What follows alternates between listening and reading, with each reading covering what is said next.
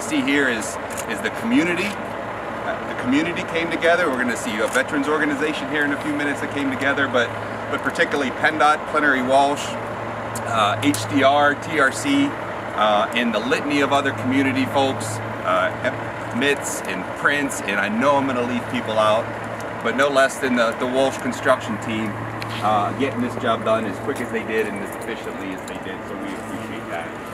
So we are going to open a bridge today. We're going to donate some money to some good causes.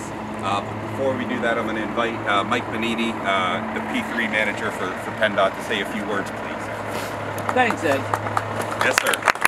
We thank you all for coming here today. We're appreciative of the efforts of the Plenary Walsh Keystone team in designing and constructing the 350th bridge, and we're anxious to get all 558 bridges completed through this public-private partnership. My name is Ed Kitzman. I'm the project director for the Walsh Granite joint venture, who's the design builder contractor for the project. This is Steve Ascoli.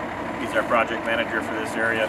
And as this is the 350th bridge that we're opening, we've actually started the 400th bridge not all that far from here. 3, 2, 1.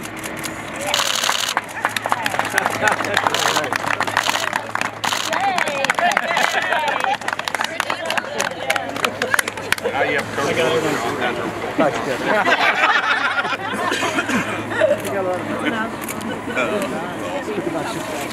Yeah.